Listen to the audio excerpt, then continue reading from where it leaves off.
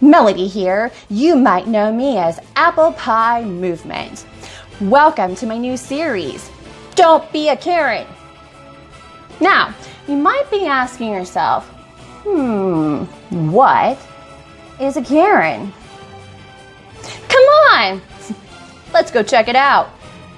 It's a female? While his hand shakes uncontrollably, his resolve is unflinching. A CVS manager captured on cell phone video in Chicago as he calls 911 because of a coupon controversy. African American. Black. No, I'm not African American. I'm black. Black isn't a bad word. The man calls the police on a black customer attempting to use the coupon seen here. They never tried to process the coupon. They never scanned it. This morning, Camilla Hudson is speaking out. She's the woman behind the camera and the voice you can hear in the video. He goes, well, I can't accept this. So I said, okay, why can't you accept it? Because it looks fraudulent. That's when she says that CVS manager, Maury Matson, dialed 9. Hey guys, if you like Don't Be a Karen, please like and comment below.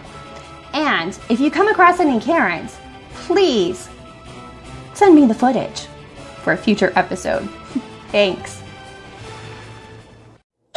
You're already criminalized when you're wearing black skin, says Darren Martin, a former Obama White House staffer who was mistaken for a burglar while moving into his apartment in New York City. Darren's story of being questioned by neighbors and police for simply being black in an allegedly white space isn't unique, nor is the outcry it sparked on social media. In Rialto, California, a group of African Americans were detained by police while checking out of their Airbnb rental when a neighbor accused them of stealing stuff. The neighbor was also concerned that the group hadn't waved to them. Thank you so much for joining another episode of Don't Be a Karen.